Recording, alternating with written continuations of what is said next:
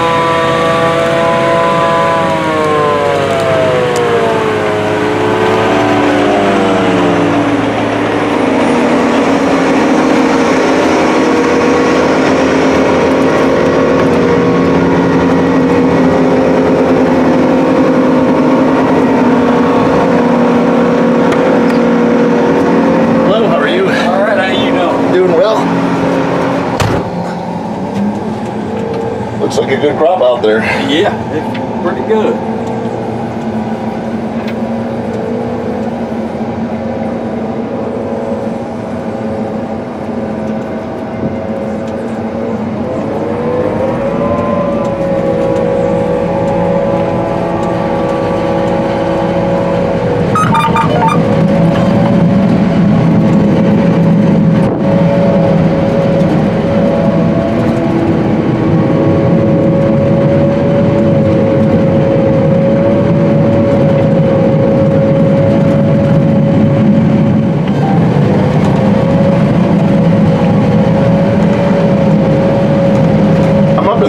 Of the John Deere 9600i forage harvester and chopping corn and filling the semi truck here.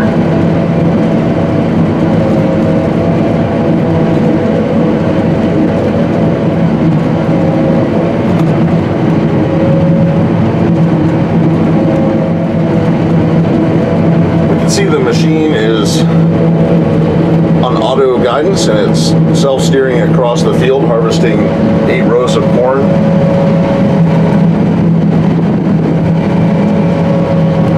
And the machine also maps itself as it goes across the field here up on the screen. All of the controls for the machine are right here on this joystick, and the operator can control a lot of the functions of this harvester as it's running. How do you like the new 9600i and the controls and use of it? I really like it. The controls and stuff work really easy. It's It's a nice machine.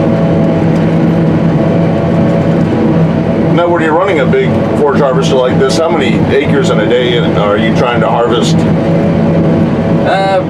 Probably about 65 to 70 acres a day.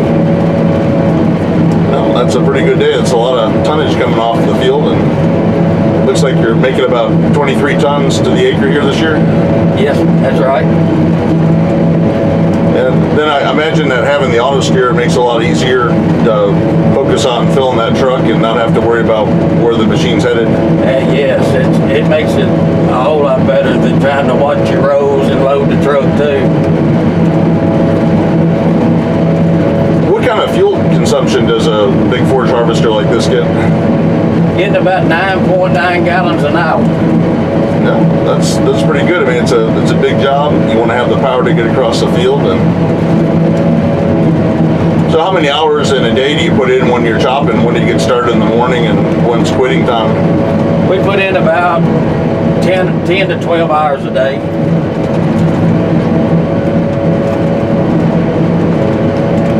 We can see this truck is just about full. It's going to head back to the farm to unload into the ag bagger.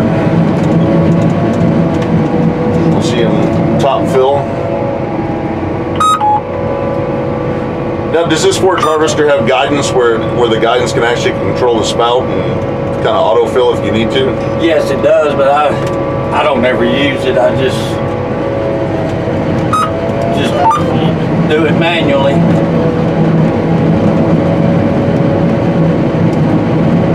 The machine's also equipped with the Harvest Lab 3000. That's what the I stands for, the model number, and that will allow the farm to see their moisture levels and get a good reading of the crop as it runs through the spout here into the wagon, headed to be wrapped in a silage bag.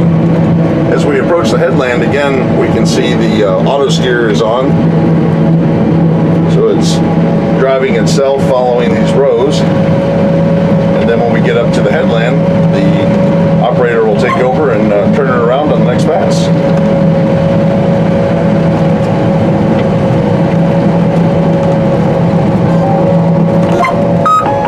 So once you hear that beep, that means it's already reached the headland and it's time to steer the machine into the next 8 rows.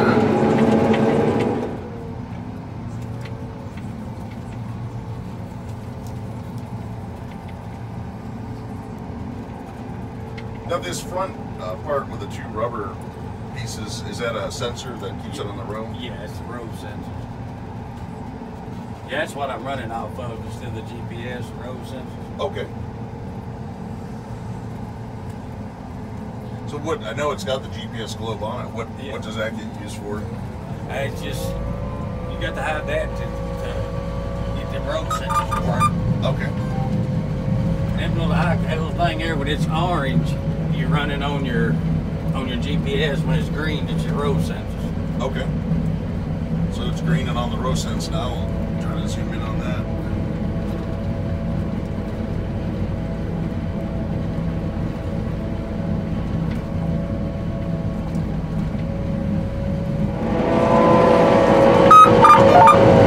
So once you hear those beeps, the auto guidance is kicked in and taken over.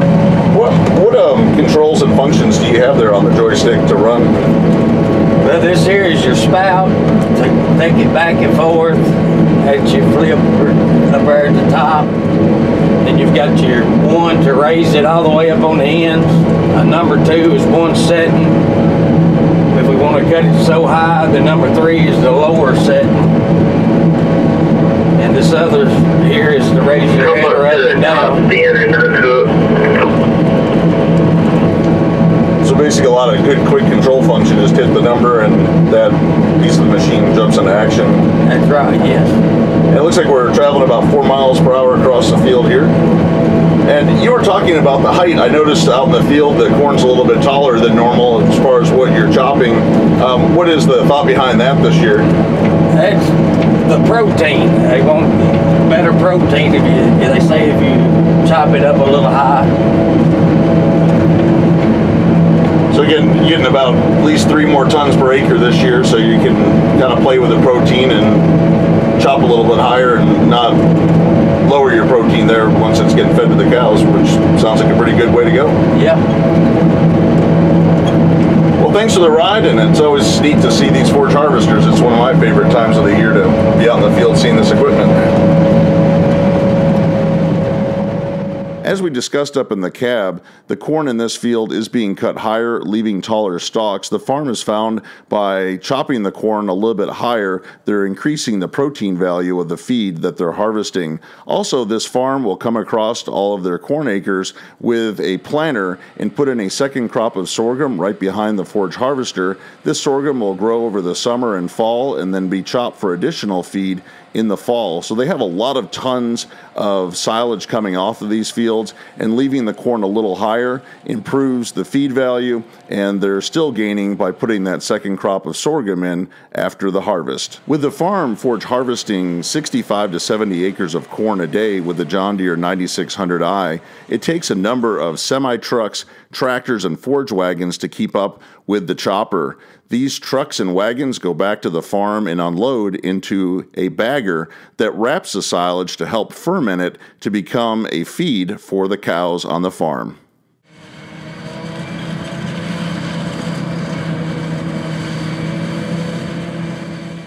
Let's take a brief look at the 9600i's specifications.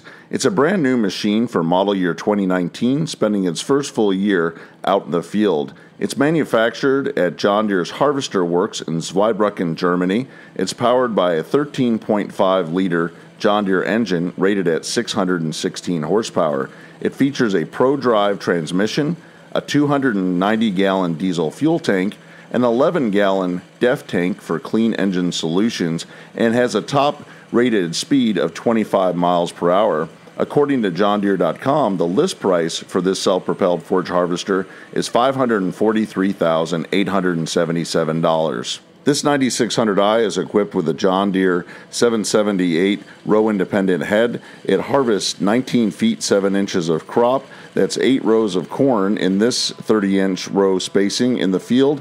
And the price tag on a 778 header is $121,479. The I in the 9600i model number stands for intelligent, and that indicates that the forage harvester is equipped with the John Deere Harvest Lab 3000. This accessory has on-the-go measuring of moisture, dry matter, protein, starch, fiber, neutral detergent fiber, acid detergent fiber, and sugar.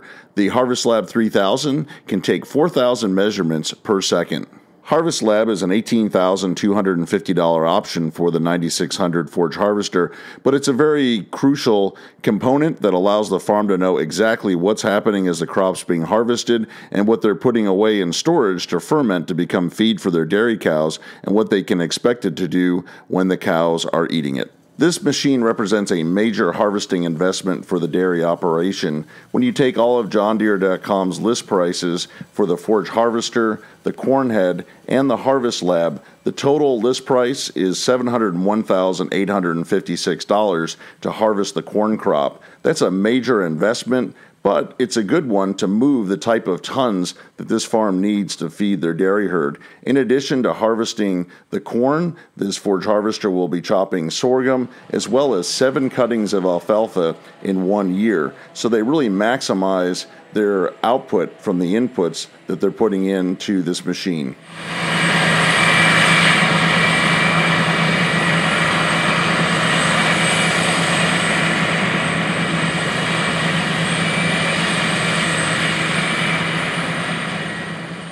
I hope that you've enjoyed spending some time out in this western Kentucky cornfield, seeing the John Deere 9600i self-propelled forage harvester taking in the 2019 corn crop to process as feed for the dairy cows on this farm. If you would like to see more videos like this one, I hope that you'll consider subscribing to Big Tractor Power YouTube, where there are over 1,000 videos of farm machines in action. If you have any questions or thoughts about the video, please leave them in the comment section below, as I try to answer every post that is made. If you would like to get a preview of what is coming up next on Big Tractor Power YouTube, make sure to check out Big Tractor Power Instagram, where I share pictures and short video clips of what is currently being filmed in the field. As always, thank you for watching.